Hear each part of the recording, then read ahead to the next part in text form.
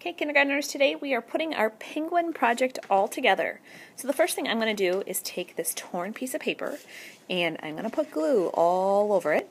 And this is going to be the snow at the bottom of my picture.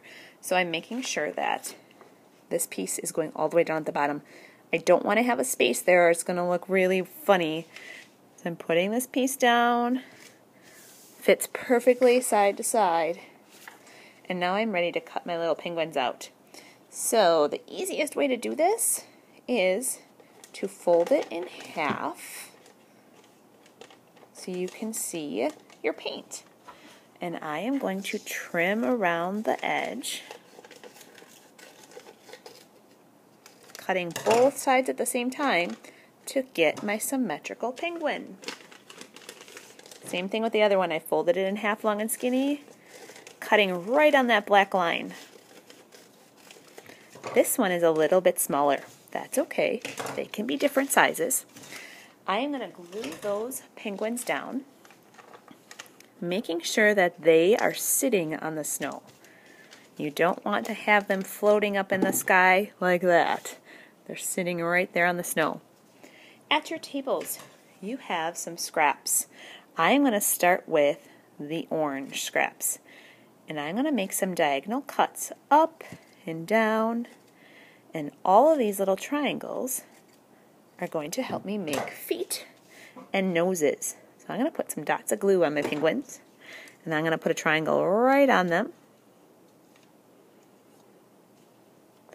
And then I am going to put some going sideways for the feet. So 2 little dots on my paper gives my penguin some feet. Mrs. Cleary will be passing out some sticker eyes. Easy way to put some eyes on your penguin. And many of you are going to have some time left to make your penguins have some hats and mittens and scarves. So scrap papers are at your table. I'm going to cut a long, skinny rectangle. And there's a nice scarf for that guy. I might cut a triangle. That's a tiny triangle. Maybe that should go on a smaller one.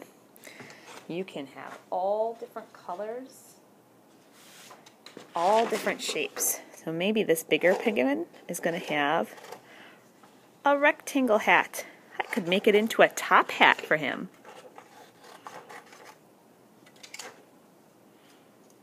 Another little rectangle down there.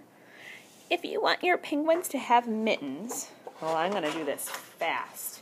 Check out this trick. I'm going to take this blue paper and fold it in half.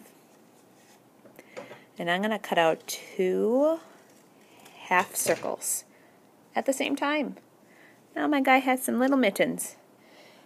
Once you have those things cut out, you definitely want to glue them down. And you can use the markers at your table to make some fun patterns on them. Maybe his scarf has a zigzag line. And some polka dots. When you are all finished with your penguins, and it is your very, very best work, and they have eyes and noses and feet and scarves and mittens, you can put it in the drying rack.